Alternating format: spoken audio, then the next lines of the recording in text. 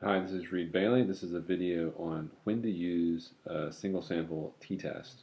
This is part of the intuitive statistics series of videos where we're really aiming at getting you to know when to use certain statistical tests, not so much on the mathematics behind the statistics. We're assuming you've already had a traditional statistics course where you've been exposed to and learned that kind of material.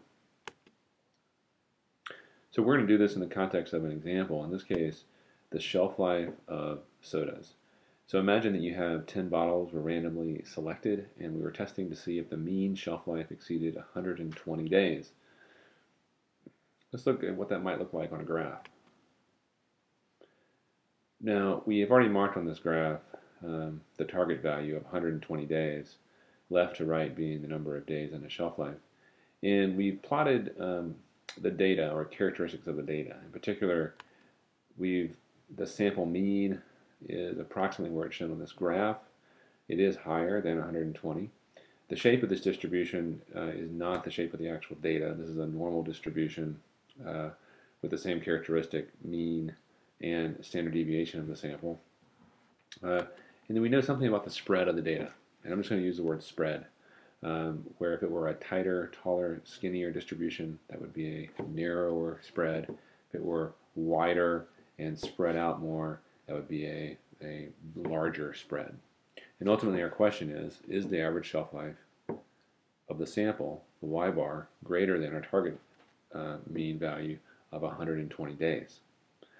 Now, what we want you to start thinking about is using just these three variables shown at the bottom of the graph, the target value mean, the sample mean value, and the spread of the sample. What kind of a measure would you make to determine whether y bar was indeed significantly different from the target value of 120 days? To help you with that, let's consider this. What if we were just trying to say, is the average shelf life greater than 40 days?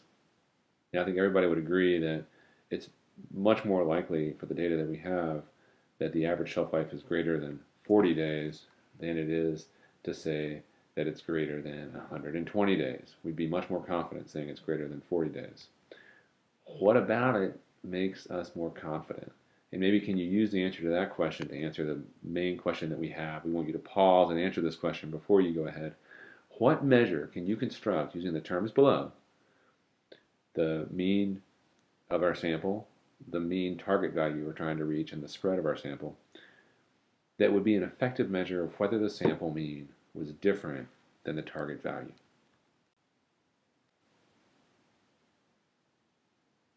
Well, welcome back. Now that you've unpaused and come to an answer, let me show you what a lot of people come to and arrive at when they consider this same question. And it's a pretty straightforward looking formula. It's just saying, what is the difference between my sample mean and my target value? The larger that is, the more likely it is for these two to be different, divided by the spread of our sample value.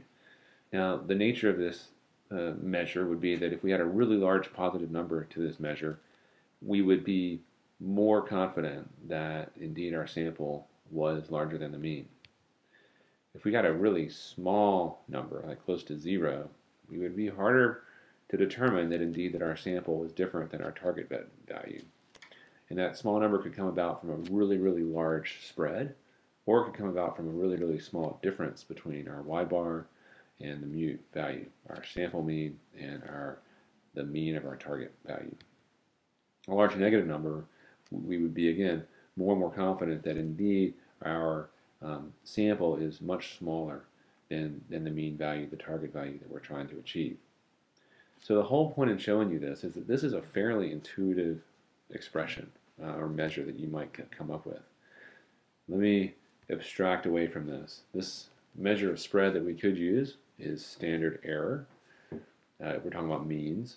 Standard error looks like this, where it's the expression for standard error is now included in the equation. This is nothing other than the one sample t statistic.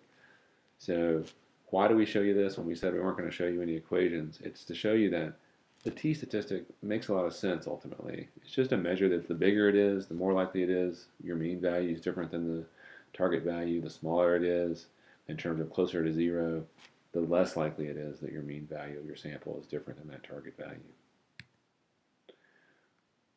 So now we're going to go to Minitab and actually run the t-test, the one sample t-test, with the data that we have. Here in Minitab, I've already entered in the data over here in column 1 that we have from our 10 samples. You can see all 10 are here. And now I'm going to go, and the first thing is always a good idea is to graph. In this case, I'm going to make an individual value plot. And we'll make that data of our shelf life data. We only have one column of data, so we can put that one in, C1. And I've selected a few options here that I'd like to have, which are that we want to have a mean symbol, the individual symbols, and the interval bar. And let's go ahead and go. And your plot might be vertical. This one I've set up to be horizontal to match our other plots. And we can see our red dots are the actual data. Shelf life is lower to the left, higher to the right. And here's our mean value, a little over 130. And here's our 95% confidence interval on the mean. We actually can learn a lot from this, but we'll go ahead and run this statistical test. In this case, he talked about it's going to be a one sample t-test. Our samples are in the column C1, and we could either enter that in or we can click it with our mouse and hit select. But we want to perform the test to say, is it the hypothesized mean is 120, our target mean is 120. We want to see if it's not equal to what we'll do first, which would be a two-sided test, and we can hit go. And here's the output that we get. We can see our confidence interval here, the actual values for it, and we can see that 120 is within our confidence interval, so not surprisingly, our p-value is greater than 0.05. In this case, it's 0.109. So a question I'm going to pause and have you ask, or try to think about now, is what's going to happen to our p-value if we run a one-sided test? Remember, we were interested in, is our actual mean greater than 120? So do you think our p-value is going to go up, go down, or not change? Let's go ahead and hit the button and see. Our p-value is not only smaller, it's exactly half as small. Half the size of our p-value when we did a two-sided test. So our p-value is much closer to 0.05 at this point. It's just a hair over 0.05. We go back to the slides and we have the same data in front of us. And we show you this to show you that if you run a one-sided or two-sided test, you can get different values for your p-value. And when you run a one-sided test, you're always going to get lower p-values, which can lead to the question of, well, which one should I run? And should you run a one-sided or a two-sided test? That question is going to put a lot of people into a lot of debate, and we'll let them do that. I think the bottom line is to be cognizant that when you run a one-sided test, you're going to get a lower p-value. So you better be pretty confident in yourself that that's the right test to run when you run it.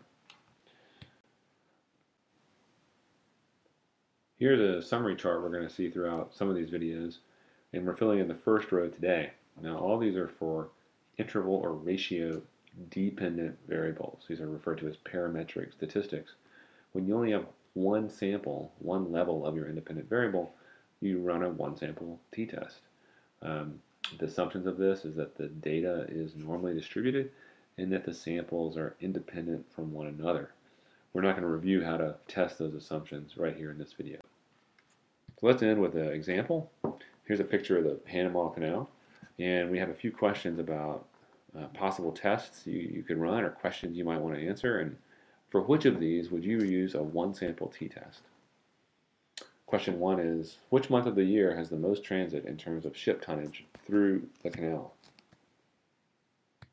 2, did tugboat captains who participated in a training program reduce the average transit time of their ships compared to before completing the transit program? Would you use a one sample t-test on either of those? You have 2 more possibilities. Is the average salinity of water in Lake Gatun, which is the lake that is part of the Panama Canal, lower than 1.100 parts per thousand? And then D, are ships originating in China or Japan carrying on average more valuable cargo? Which of these 4 questions, if any, would you use a one sample t-test for? before we show you the answer, let's wrap up. Here's what you should have learned today. When to use a one sample t-test, that you need to have a single sample compared to a threshold or a target, and your dependent variable is interval or ratio. Now the data needs to be normally distributed and independent from one another, and we've also shown you a little bit about how to do this in Minitab, and this is the root of the t-statistic, is a fairly common sense measure of the difference between the mean and your target value over the spread. Back to our questions here. Which one would you use a one sample t-test? Well, in A, which month of the year? Well, in that case, we have 12 samples, so that's not a one sample t-test. B, did tugboat captains who participated in a program reduce their transit time compared to before the program? Well, in this case, your two samples are before and after, so you have two samples. Is average salinity of water in Lake Gatun lower than 1.100 parts per thousand? In this case, we do have one sample, which would be samples of the salinity of Lake Gatun, and we're comparing it to a target or threshold value. And in this case, the target or threshold value is an interval or ratio variable, parts per thousand. And then, so in this case, you would be able to use the one sample t-test. And then are ships originating in China or Japan carrying on average more valuable cargo? Here you have two different samples, China or Japan. So you would not be able to use a one sample t-test here.